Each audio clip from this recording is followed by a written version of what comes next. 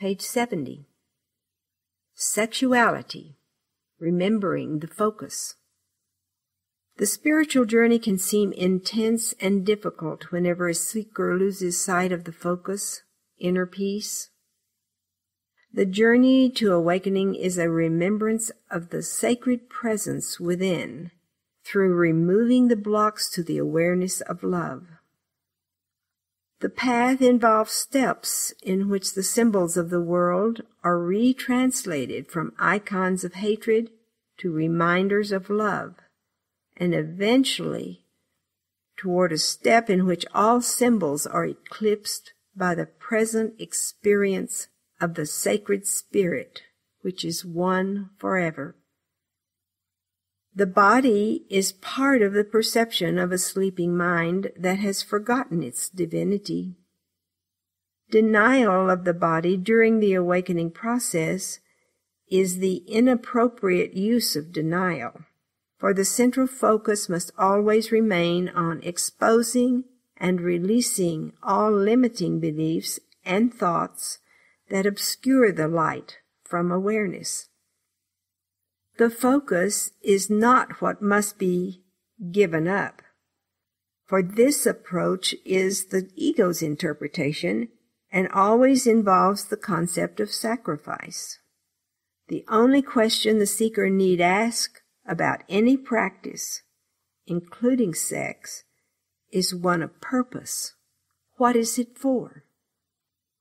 The ego has made a world of preferences, and sexuality is part of the pyramid.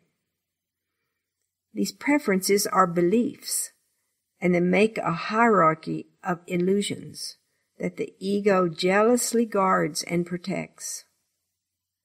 The unconscious guilt from these beliefs maintains the world of distorted perception.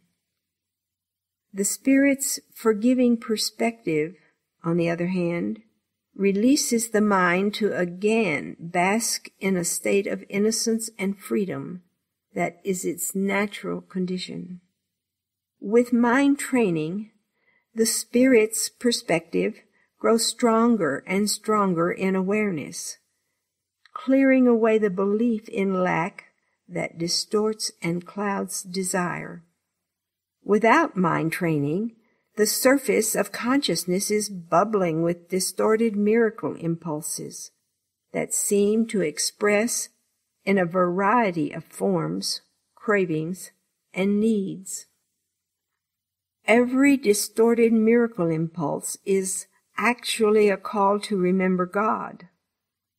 But through the ego's lens of lack, the impulse is perceived as something to get for satisfaction.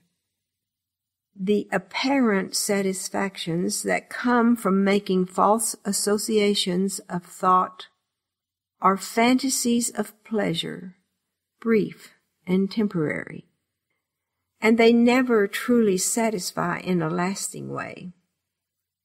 All appetites are getting mechanisms. These distortions all have their foundation in the belief in linear time, and they are always remembered or anticipated. They have nothing to do with the divine present. Quote, sacred, unquote, sexuality, as a practice, can be thought of as spontaneous expressions of affection that are prompted from and guided by the spirit, with the sole purpose of undoing the belief in linear time.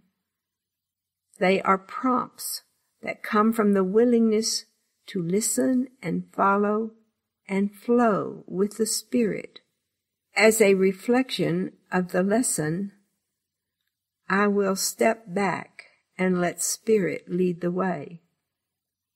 Because of the shared obedience to follow the guidance of spirit, quote, sacred, unquote, sexuality is a stepping stone on the way to releasing all expectations, needs, and desires, approaching the purity of heart Jesus spoke of in the Sermon on the Mount. Spontaneity based in following guidance, rather than counterfeit impulsivity of the ego, is a way of placing the mind under the direction of the Spirit and allowing the mind to be used for miracles, which are natural expressions of love. Miracles are involuntary, and thus are always under the control of Christ, and the resulting happiness and joy are unmistakable experiences of a willing mind. Repression and indulgence are the only options offered by the ego when it comes to sexuality. The miracle offers a real alternative that brings release from the tensions associated with lack and deprivation. Miracles teach the mind that it is whole and complete, and thus the purpose of forgiveness ultimately releases the mind from all sense of lack.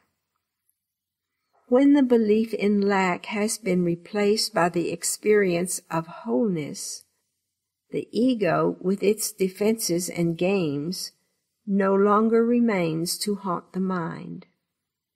The mind awakens to the pristine abstract light that shines eternally in the mind of God. Oneness has no needs and simply extends forever and ever. Listen and follow your intuition.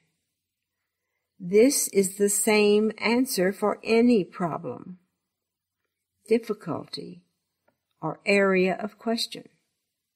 It matters not whether an issue seems to involve the body, the world, or the many apparent aspects of the world. For in hearing one voice, there is no problem.